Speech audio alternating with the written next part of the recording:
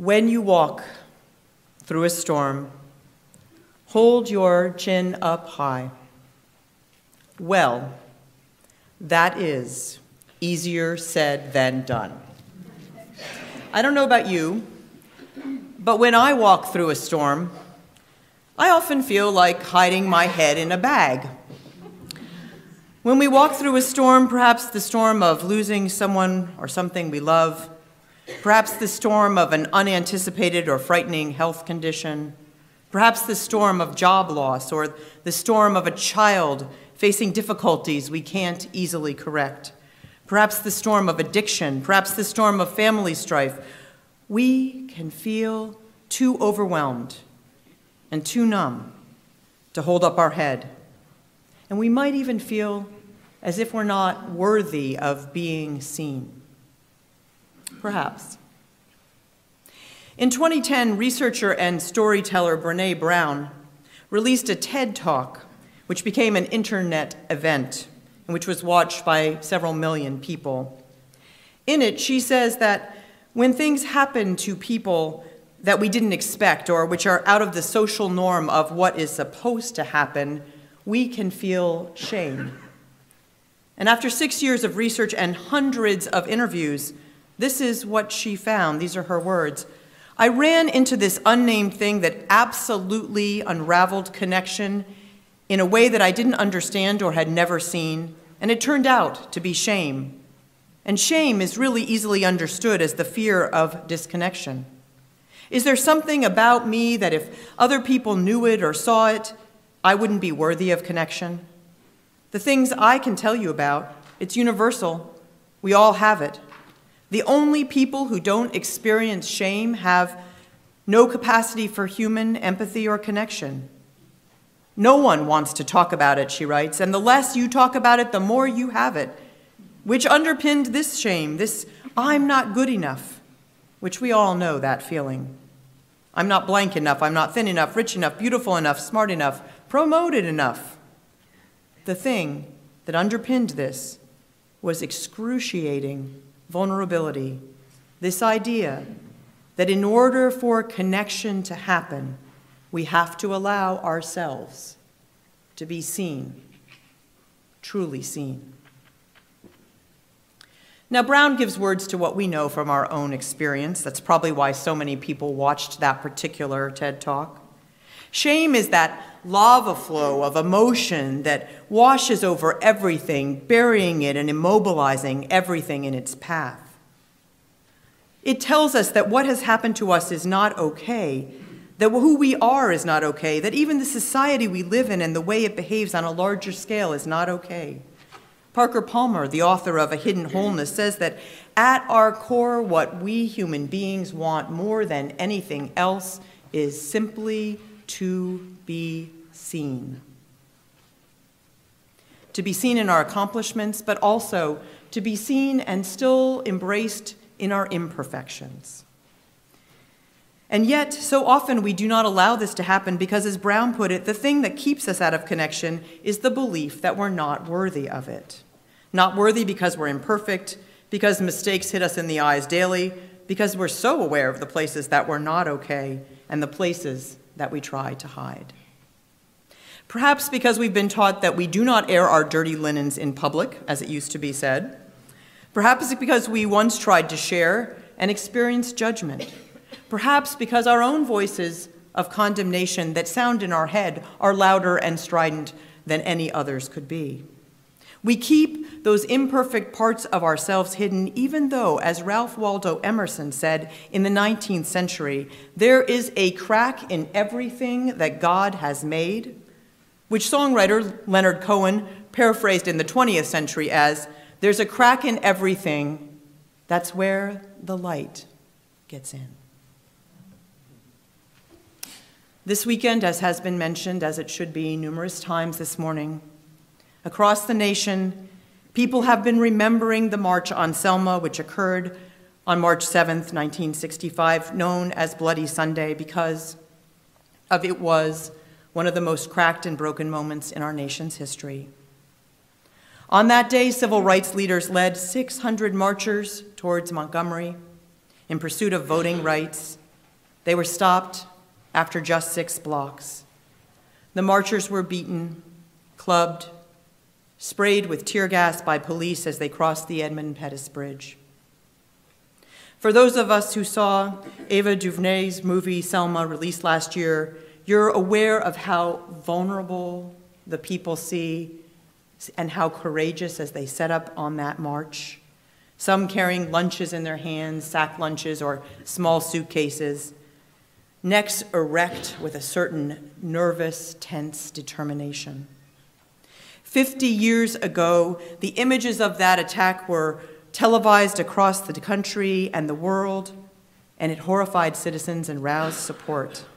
And Unitarian Universalists were among those flocking to Alabama that weekend, as they are this weekend, noting especially the death of the Reverend James Reeb in that aftermath, a young white Unitarian Universalist minister from Washington, D.C., whose death, answering the call to witness from the Reverend Dr. Martin Luther King Jr., called the attention of the nation to these matters and gave rise to a tide of feeling which led to the passage of the Voting Rights Act. Reeb's death was one of our most shameful moments, and the response of our clergy, though, including the Reverend Aaron Gilmartin, who served this congregation in those years, is a source of great pride for us. Reverend Dr. Mark Morrison Reed, one of our clergy, has written a new history about Selma and our involvement of our faith in it, and he speaks to the complexity, the cracks in that story, which give lessons to us today.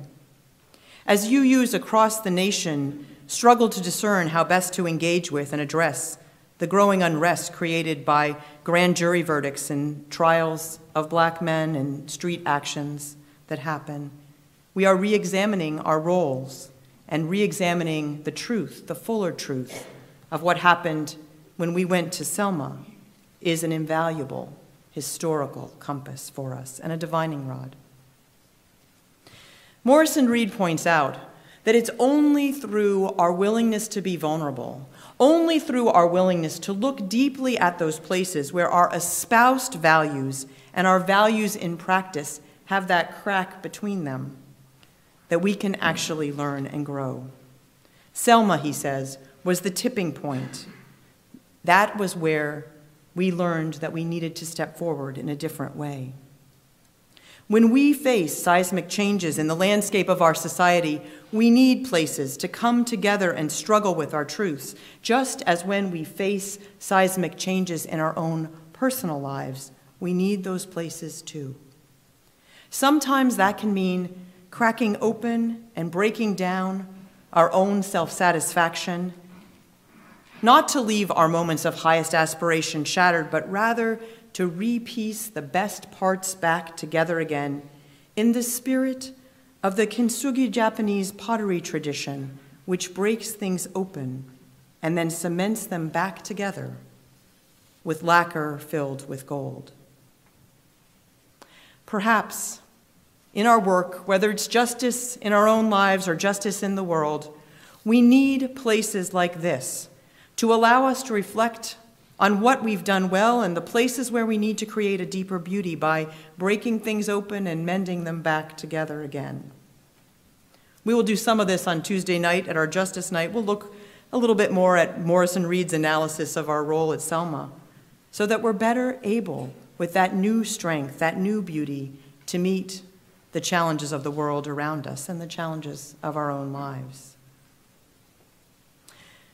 Brené Brown found an antidote to shame: wholeheartedness. Wholeheartedness, which she says comes from 3 kinds of being: from courage, from living a life of compassion, and from connection. It's interesting to me that courage and compassion are both words that are found in the mission statement that we read together for this church every week. Wholeheartedness, she said, is what is required by people who do things like walk across that Pettus Bridge 50 years ago. It's also what's required of people who do that hard work in those times of storm and simply get out of bed and leave the house or walk into these doors not knowing how vulnerable they are. Compassion was the engine that compelled middle-class white people such as Reeb to answer the call to Selma, and it's what calls our folks to stand on the corners in Antioch or march in Oakland, which is now classified as one of the 3 most violent cities in our nation. Connection is what social movements create when they bring people together to become the miracle of action. And it's what gives this place the courage to offer spaces for people willing to examine those fragments of their own lives that they need to put back in place. Now, Brené Brown found that people who were wholehearted were people who could be vulnerable, people and communities that could acknowledge their imperfections and the need for something beyond what author David Rico, who will be with us next Saturday, calls the more. One of the great rewards of my job is that I get to see the ways that the veins of gold are used to paste back together the pieces of lives and create something stronger and more beautiful. Perhaps the pieces are there because of the death of a loved one. Perhaps because the death of a dream of an idealized world that didn't turn out to be. Perhaps the pieces need refitting because of economic uncertainty, which our culture has taught we should not discuss, or maybe because of the uncertainty of aging, which is something we're not necessarily prepared to talk about. Perhaps the golden glue of friendship is needed when someone's life has just slowly been eroded away by a life of caretaking for a loved one. I know for myself in recent years, when I've had to undertake that painstaking work of piecing back together a life, inspiration has come from knowing all that is held here and the bravery of people who, as Brené Brown puts it, dare greatly every week, sometimes just by having the courage to walk through these doors. The song that the choir just sang, Community of Love, is a little of that story for me. The song was written by a dear friend of David's and mine, and the anniversary of his death is actually tomorrow. Tim sang it at our wedding. And when Mark suggested that it be sung today when I got back from my sabbatical, my first reaction, and I may have actually said this to him, was no. Because I basically think that public snuffling does not enhance one's preaching ability. And I can't remember if I actually said no, but I decided to say again, yes. And so I said yes. Because I decided to be wholehearted in the face of that song, which for me is like one of those kintsugi pottery pieces. It's no longer the original glorious whole that it was once for me, before the reality of death and the piercing loss of divorce, and yet now it is more beautiful because it's woven through with the golden veins of continued friendship and collegiality, and it is a testimony to the legacy of love that's made immortal through music so many times. Mark Morrison Reed wrote this. Unitarian Universalists didn't know that Selma was going to become that pivotal moment in our history. In the past, our religious forebears had stood on the brink of making a difference in racial justice and had wavered, but not this time. Called, sent, drawn, or compelled, hundreds responded. In other words, watching the atrocities that occurred on that bridge 5 decades ago broke open the heart of Unitarian Universalism, and it was mended with the gold of action. Wholeheartedness is what happens here. I know because it happens to me and because it happens all around me. It is what we do together. It's where we take the gold of right relationship and mend hearts, and swear with courage, compassion, and community, we walk through the inevitable storms of life with our chins held high. One form of vulnerability is to walk into a future in which there are no promises of how things will turn out.